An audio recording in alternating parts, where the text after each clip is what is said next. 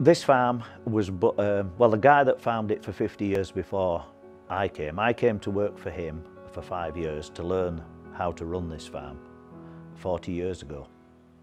And his father, he came as a 16-year-old boy and retired at 65. His father was a shepherd for Beatrix Potter. And Beatrix Potter, after writing some of her books, saw this farm was available for sale because it was actually going out of business. And she bought this farm and went and asked him to come back and run it. So that was Vic's father, and he fetched his son, who was Vic, who I worked for the 5 years.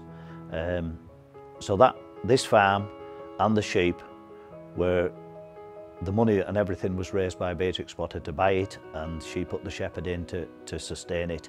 And I've tried to keep this farm going as I was shown in those 5 years that I worked for him.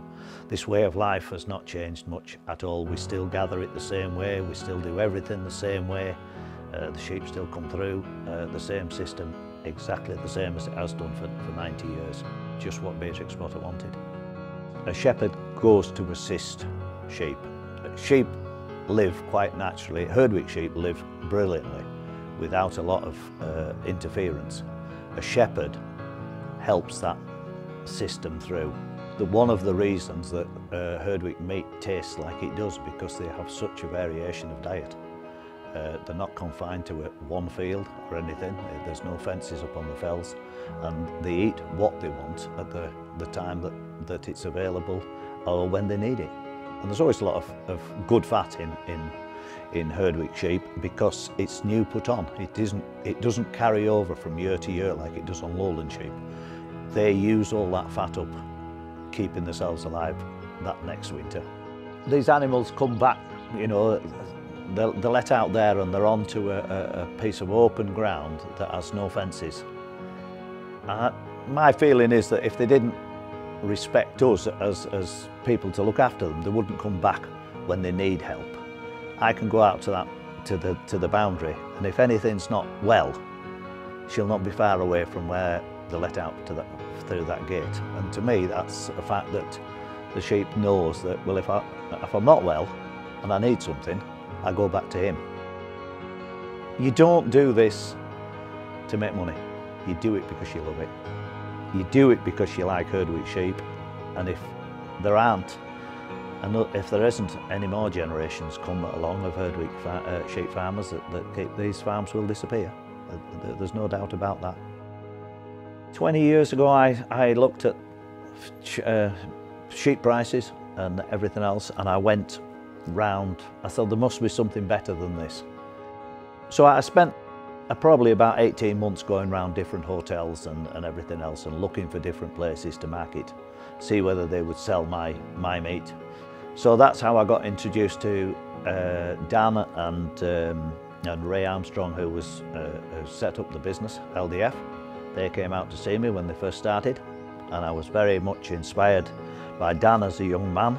Ray was a businessman that was the great influence of getting Dan going with LDF, and it's developed from there. We've had a fantastic relationship with them.